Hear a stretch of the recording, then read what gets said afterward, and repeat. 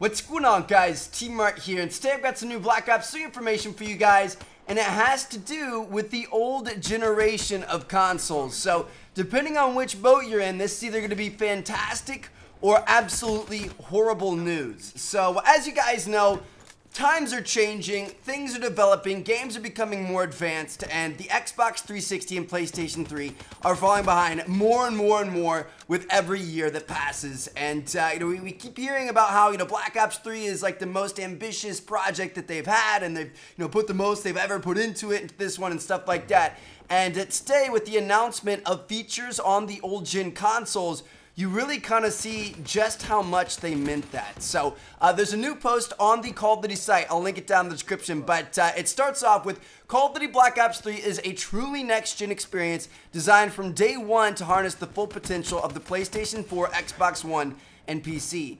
Black Ops 3 pushes the boundaries of the franchise to new levels across all modes of play on the next generation hardware. And then it goes on to list some features and kind of like whole modes that are going to be missing in the previous gen consoles because there's just not enough space on them, there's not enough processing power, that kind of thing. Like the hardware is just not up to par.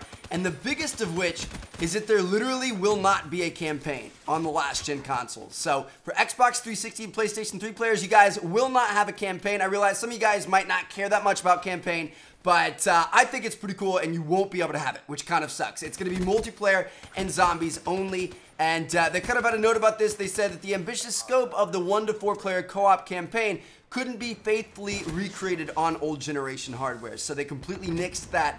Also, in terms of zombies, they did mention that you will be able to play Shadows of Evil, but there is no mention of the Giant. So I don't think you guys are going to be able to get that remake of Der Riese. It looks like it's not going to be available. It's going to be, just Shadows of Evil. I'm not even sure if last-gen consoles will get zombie DLC. Like, as we get more zombie maps throughout the year, I'm not sure if they're going to get DLC. They might not. We'll have to wait and see. But at least as of right now, it looks like you're only going to be getting these Shadows of Evil, kind of like original Morgue City Zombies map. Now, next up, they also mentioned that there are going to be a few other features that are not available on the old-gen consoles. Things like the paint shop, so you aren't going to be able to customize your weapons like that. The new suite of esports tools you aren't going to have, and some more features that they haven't mentioned this time. But yeah, so it's really like, it's a good thing. It's showing steps of progress and forward momentum in the Call of Duty series. Like, it's showing that they're really leaving the old gen hardware behind and we're looking towards the future,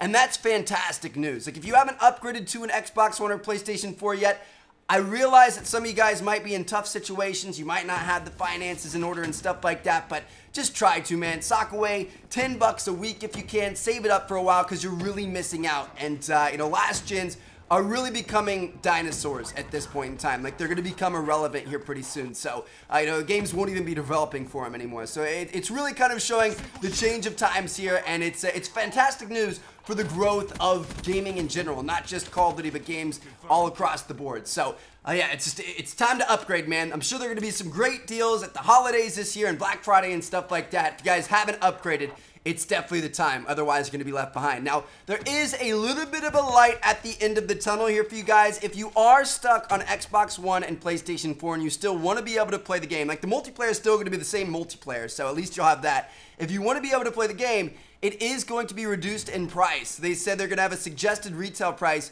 of $49.99 instead of the normal $60. So I think that's kind of nice. They're lowering the price by $10 because it's not quite the whole game that you come to expect on next gen. So I think that's a good move by them. But yeah, so that's what's going on, guys. Let me know what you guys think about that down in the comments. Are you still stuck on old gen and is this really frustrating? Are you on new gen? You're excited because it's showing the growth of Call of Duty and showing that it's really kind of tailored for your console and you're gonna have, get more out of it than you would have if it was cross-platform. Let me know what you guys think. Thank you guys so much for watching. I will see you guys in the next video.